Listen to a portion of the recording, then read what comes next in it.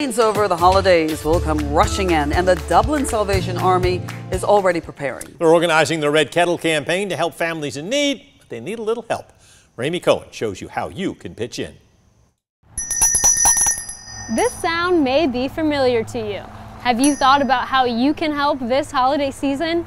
The Salvation Army is more than just a store. They provide clothing, disaster help, and financial assistance. And puts a lot of food and toys back into the community for children that don't have that opportunity. The Salvation Army in Dublin serves about 500 kids each Christmas. All the money earned gets put right back into the community. You can see the need more. It's colder.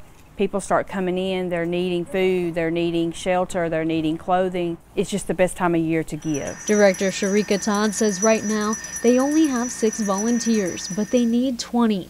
Sherry Mangum and Sherry Adderholt decided to be a seasonal volunteer several years ago. They say helping the community goes a long way. A lot of people don't have anybody just to talk to, so you might be the only one that say thank you, Merry Christmas, Happy Thanksgiving. You might be the smile that somebody needs that day. The thing that I enjoy the most is when you see the children run up. They love to put the money in the pot.